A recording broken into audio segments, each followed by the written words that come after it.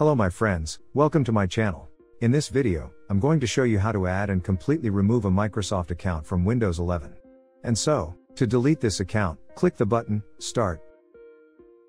Then open, Settings. In this window, click, Accounts.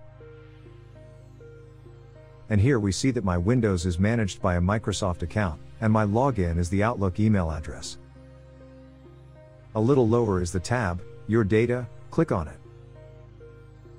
Here we see the inscription, Sign in with local account instead. To remove the Microsoft account from this Windows, click on it. In this window, the program warns us that when you disable your Microsoft account, some Windows settings will no longer work, such as synchronizing your computer with other devices with a Microsoft account. For me, this is not so important, because after switching to a local account, all my files, programs and personal Windows settings will remain unchanged, and I click, Next. To confirm the transaction, you must enter your Microsoft account password. OK.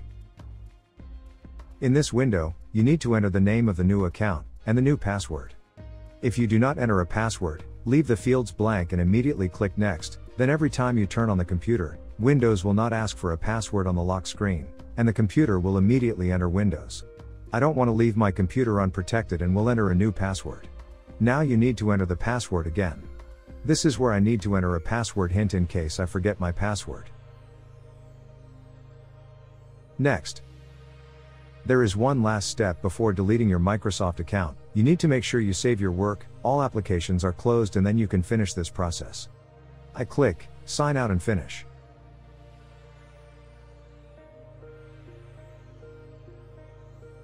The lock screen opened and we see the name of my local account. I enter the PIN code, and I logged into Windows under the control of a local account.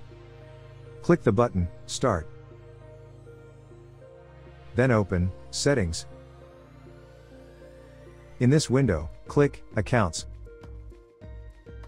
And here we see that my Windows is managed by a local account.